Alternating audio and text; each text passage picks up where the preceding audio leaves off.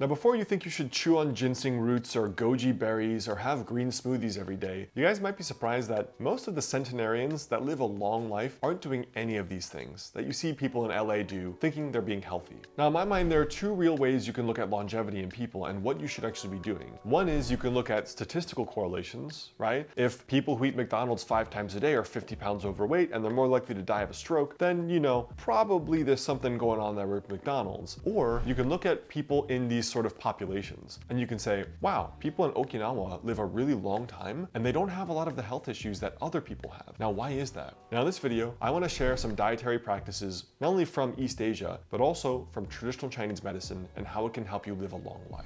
Hey guys, I'm Dr. Alex Heyne, board licensed acupuncturist and doctor of traditional Chinese medicine and author of the health book, Master the Day. So let's jump in. Now, several times so far, I've been back to China and back to East Asia to learn from people really in the monastic tradition, monks and mystics and doctors of traditional Chinese medicine, because from my observation, this is really the original medicine focused on longevity. Why do people live a long life and why don't they live a long life? And what can we actually do on a day-to-day basis to make sure that people are doing the right things? Because when you go to a traditional doctor, they don't really give you much health advice. And really, when you look at the medical school curriculum, it's not focused on health and longevity. There's really no principles for living well besides just eat right and exercise, but a lot of it is focused on diseases and medications and treatments for those diseases. So what do we actually do though on our day-to-day rituals and routines to actually live a healthier life and live a longer life? For example, when we talk about the blue zones, these zones of the world that were named by a guy named Dan Buettner, who worked for National Geographic, he noticed that there are certain pockets where people live to be 100 in very unusual densities, so a high percentage or higher percentage. And on top of that, they avoid most of the illnesses that people have today. Much lower rates of cancer, heart disease, stroke. They're happy, there's a lot of purpose and meaning, and he found that very fascinating, and so he wrote a series of books on this exact topic. Now, one of the things he points out, for example, is that like in Okinawa in Japan, they have this purple yam, this sweet potato, that's very, very high in vitamin A and C. Certain countries eat lots of berries, like for example, blueberries, which are very, very high in something called anthocyanins. And in other places, they have, for example, olive oil. Monounsaturated fats are great for lowering the bad LDL cholesterol. It's so widely consumed all over Greece and Italy and Western Europe. And on top of that, there are really interesting studies showing that regular consumption of olive oil can cut your risk of diabetes by about 40% and decreases by about 20% your risk of lots of kinds of cardiovascular diseases. So there are sometimes the foods that have potential benefits and are protective in some ways. But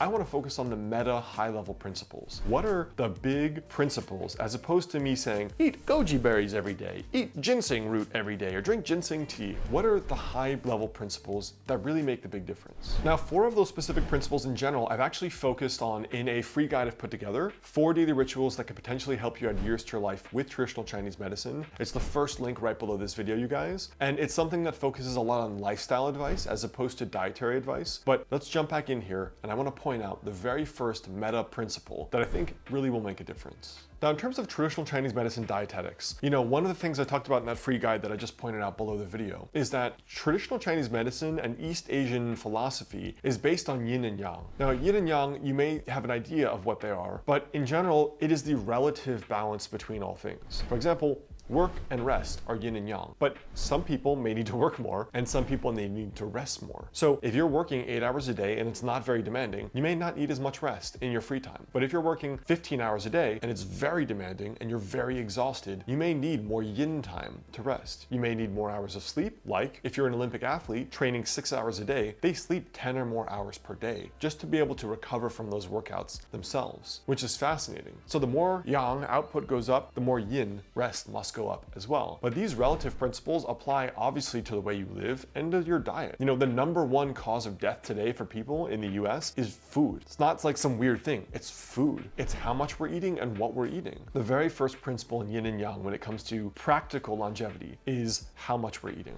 right? In Japan, in one of the blue zones, they have this saying, it's something like hari hachibu, which means eating until like 3/4 full. So always leaving a little bit of room there. And this principle is very interesting because it falls into the realm of of advice that's very boring and very obvious, but is really very hard to do. It's not easy to do that. And that is yin and yang in action. One of the main things we know is, for example, it's almost like one of my mentors described fatty liver, a condition you see people coming in with all the time these days, and even their children that have non-alcoholic fatty liver disease from drinking soda, for example, which is baffling to me. Fatty liver is like the garbage from what we call the middle burner, the digestive system. So if I'm consistently overeating or eating garbage foods, then you can conceptualize it as my body's putting garbage in the liver. Now the second level though is what we call warming or cooling. In traditional Chinese medicine dietetics, it's not just this food has antioxidants, therefore you should consume it until you die. Foods have a cooling or warming nature. So for example, very cold would be like, let's say, celery juice. Very warming would be, let's say, ginger juice, or eating ginger or peppers. Now each of these, you could say, well, science says that celery juice has this compound that's very beneficial, or peppers have this compound, this antioxidant that's very beneficial. But one person with acid reflux eats a lot of peppers and they're on fire for hours. One person who's prone to bloating and diarrhea drinks celery juice, they get bloating and they get crazy diarrhea and cramp. Should these people continue to eat these two foods when their body is clearly saying, nope, not a fan? They shouldn't.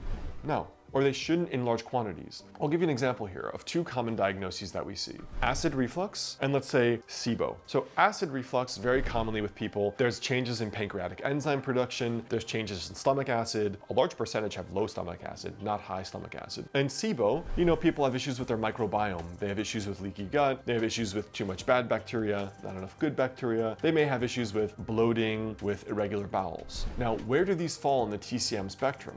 SIBO is what we call very often deficiency cold, and acid reflux is what we often call stomach heat. So when you throw what we call stomach heat, a bunch of peppers, a bunch of coffee, a bunch of red wine, and then when you throw what we call spleen deficiency with cold, you throw a bunch of the coldest substance you can find, which is pulverized celery juice, you're going to see an exacerbation of those symptoms that is pathological. It is illness producing, right? Symptoms are the little canaries in the coal mine that are the breadcrumbs trying to show you, stop doing it. But people will come in and say, Dr. Alex, I don't understand, you know, someone, the medical medium, some doctor, some YouTuber, an Instagram video said I should do celery juice. And this is where we run into this conundrum. But warming and cooling diet. A lot of people with acid reflux need to eat a more balanced diet. More cooling foods like more sauteed vegetables, more green tea instead of coffee, and less alcohol. Smoking and heavy coffee consumption can really worsen that as well. And really a more Mediterranean diet. Whole grains, brown rice, cooked veggies, that kind of thing. And on the other side, those people need to deal with a more warming diet. So they will do better with like more meats, more stimulating spices that can help SIBO quite a lot. They're also antibacterial and antifungal. And in general, they need to be eating warm meals, physically warm, temperature warm. Have cooked warm meals, not cold sandwiches, not smoothies, which is very common. These are the temperature, or sometimes what people call the energetic quality of food. But this is very important in TCM dietetics, and it is dead on clinically. Now, if you guys didn't know, I do see a limited number of new patients in my private practice every single month in Los Angeles or virtually via telemedicine. And if you guys want, you can reach out to my clinic. You can either call us or email us down there below if you wanted to book a visit with me and discuss these kinds of things more. Now, the final TCM principle is what we call flavor and nature. The nature is what we just discussed. Nature is like the temperature. Is it very cooling? Like, you don't want to eat spices on a really hot, muggy day, even though they do that in India and Southeast Asia. You don't crave that. You want to drink watermelon juice, right? Or eat fruit, fresh fruit, cold fruit. And when it's cold, you probably don't want to sit there and eat a cold sandwich or like a, you know, gazpacho, like cold soup. You want to have something warm that feels good. So when we come to flavor, ancient traditional Chinese medicine doctors noted that certain flavors have an effect on certain organs. And also, certain organs have a certain preference for certain flavors. And when organs are diseased, certain flavors can harm them. So let's say sweet is associated with the spleen-pancreas. Now, can you imagine what the #1 issue today is around sweet foods and flavors? Diabetes, right? So we say the spleen craves sweetness. And for people who are diabetics, they need to be very careful with the flavor itself of sweet. You know, we're talking sweet, sour, salty, bitter, spicy. The sweet foods in general includes carbs and sugars. Those are the ones that are the most damaging to people with impaired spleen-pancreas function from a TCM point of view. The #1 condition being diabetes. So being very careful of the flavors you eat. Now, on the other side, you have people with flavors that will benefit functioning of certain organs. So for example, when we talk about acid reflux, let's talk about the flavor of bitter. A lot of people don't like bitter flavors because it doesn't taste very good, but it's very, very medicinal. For example, we have huangqin, scutellaria, or zhishi, which is unripe orange peel. These are very, very potent for treating the functional root of acid reflux and indigestion, and they are very bitter herbs. You drink that formula, it tastes very, very bitter. And what those bitter herbs do, they often are very high in berberine, which has a very profound effect on blood sugar and all kinds of issues, but the bitter herbs have a strong effect on the liver and gallbladder function. So bitters are very good for people who get indigestion of a certain kind and who have functional gallbladder or functional liver issues. For example, they've done studies showing that you can actually give rats a formula high in zhishi, unripe orange peel, and it can actually prevent the development of fatty liver even with a bad diet. Pretty crazy. But bitter in this case is what benefits this certain kind of organ, right? This pathology, we should say. It's like in Europe, you know, they're very fond of drinking bitters after a big meal. Coffee's a bitter. There's all kinds of different bitters in Europe, but drinking bitters as a digestif is a common cultural practice for very, very long time. And there's a real scientific benefit to that. Now, some of these daily practices and rituals like dietetics are featured inside this new online program I've launched called Introduction to Healing with Traditional Chinese Medicine. We go through some of the dietetics principles and some of the organs that are related and correlated, like for example, the sweet, sour, salty, bitter, as well as other healing practices, herbal formulas, breathwork and energy healing practices like Qigong. And we also have a pretty good community of people in there sharing a bit about what they're working on and what's been helping them. So if you guys want, you can check out this new online program I've launched. It's the first link pinned below this video and it's also in the description. Check it out if it resonates. And if not, I also have another related video I want you to watch right here before you go.